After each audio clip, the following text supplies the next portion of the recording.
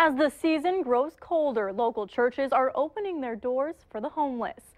30 area churches will take in people Churches United for the Homeless doesn't have room for. They house 90 to 100 people each night and expect more as winter approaches. Churches have collected items such as toiletries and warm clothing along with food.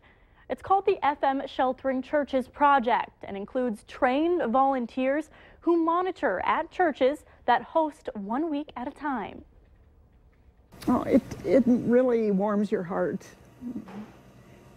It's a great thing to see people caring about other people.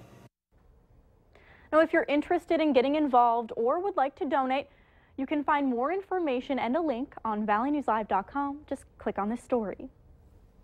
And a Moorhead Brewery now has one extra day you can sit down or fill up and take home their brew.